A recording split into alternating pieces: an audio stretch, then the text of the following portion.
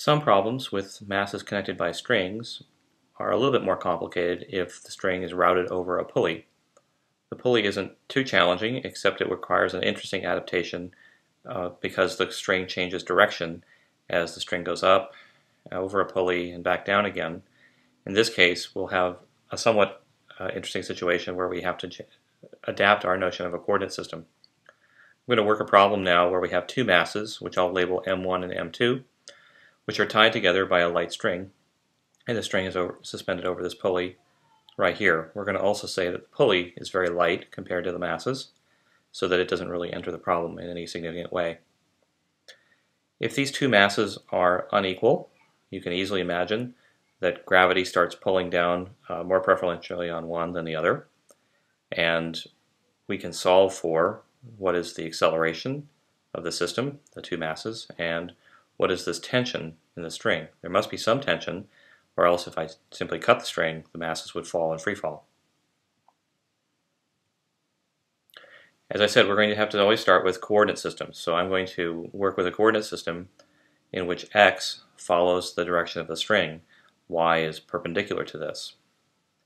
This has an interesting implication because for the left-hand mass, let's say that x points upward, because maybe mass number m1 is going to be moving upward in this picture. But for mass m2, the coordinate system has x pointing downward. That's because if mass m1 goes up, and if the string doesn't stretch or compress in any way, when m1 goes up, m2 goes down. So a positive displacement of 1 foot in for x, for the case of m1, means that m2 moves down by 1 foot. So if we want both displacements, or x values, to be positive in this case, then we must flip the coordinate system. It goes up for the left-hand mass, down for the right-hand mass. There's nothing special about the designation of which one goes up and which goes down. One must simply be consistent. Our first step is going to be to draw a free body diagram for each of the two objects in the system. I'm going to begin with the left-hand mass, m1. If there were no string attached to it whatsoever, it would simply fall, and it would do so because there's a force m1g pointing downward. However, it is connected to a string, and that string has a tension in it, so I'm going to write an arrow pointing in the upward direction, which has a force T for the tension of the string. In the case of the second mass, there's a force m2g pointing straight down, and again, the tension of the string points up, because if I were to cut that string, the object would be in free fall. So T acts to pull the mass in the upward direction. Now we need to just assign a direction for the motion. We already did that with our coordinate system, and if x points up, then the acceleration points up. If x points down, then the acceleration points down. Those arrows for A define what is a positive acceleration for each of these two objects. Our next step is to write down Newton's laws. So we need to write down the sum of the net force equals ma for each object. For the left-hand object, m1a would be the result, but we have to write down the net force. So that's the sum of all forces acting on m1 in the x direction. For m1, in the positive x direction, I have t, and in the negative x direction, I have m1g. Notice that m1g points down, and for the left-hand object, that's in the negative x direction. So that's Newton's second law for m1. For m2, gravity points in the positive x direction because m2g points down and the x direction points down. And t, the tension of the string, points in the upward direction, which is negative x. So this expression is Newton's second law for the second mass. It says the sum of the forces equals m2 times a. I have two equations here. I have two unknowns. I don't know the value for the acceleration. I also don't know the value for the tension, t. So this reverts back to typical algebra where I need to solve two equations and two unknowns. If I add these two expressions together, in other words, just take the left-hand side of this expression and this left-hand side of this expression and add them, the t's will cancel because it's positive here and negative there. I'm left with m2g minus m1g on the left-hand side. On the right-hand side, I simply have m1a plus m2a. So that's just coming from adding two equations together. Now I have an expression where everything is known except for the value for A.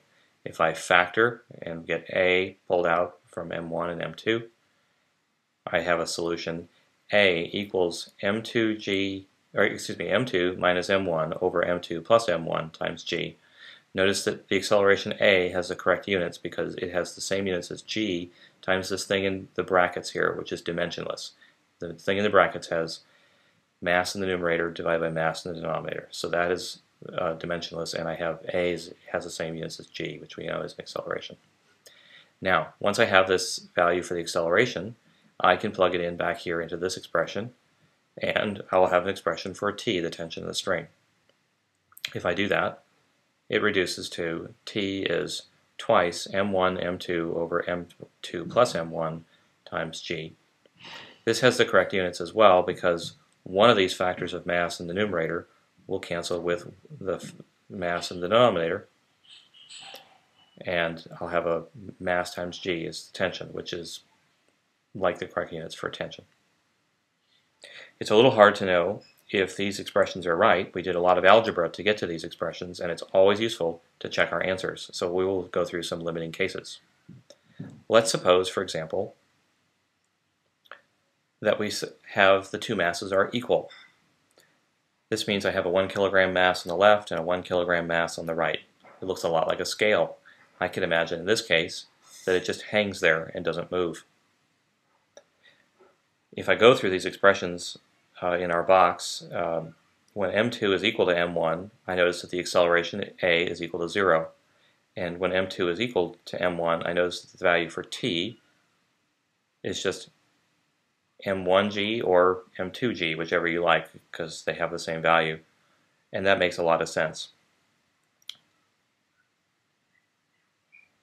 Another possibility is where I set one of the masses to 0.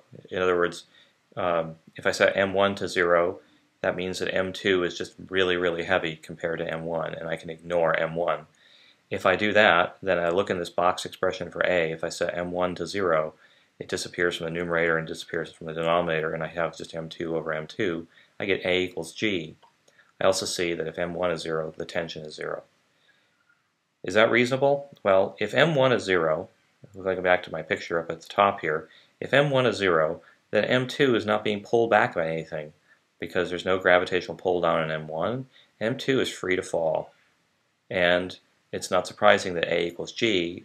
A equals to G just corresponds to free fall. And notice it's positive G, not negative G, which means that the whole system is going to fall over to the side where M2 is. I could do the opposite. I could set M2 to 0. That means that M1 is just sitting there by itself hanging off this pulley and nothing pulling back on it. And then if I go back to my expression for A, when M2 is 0, I set it to 0 here and I set it to 0 there, I have minus M1 over M1, and A equals minus G. Again, tension will equal 0 when I set M2 to 0. What does it mean that A equals minus G? Well, it means that A, instead of being positive pointing up like this, actually points in the backward direction for M1. Backward means in the negative x direction, which means down. And it just means that M1 will go into free fall, which again makes a lot of sense. So we went through in this problem all the steps of drawing free body diagrams, creating a coordinate system that works for this string, which has to bend around the pulley. So we had a bent coordinate system in a way. And then we wrote Newton's laws types expressions for the two masses in both the x and y direction. We didn't bother with y because there are no forces in the y direction. And we were able to solve for a final answer for all the unknowns in the problem, in this case the acceleration and the tension of the string.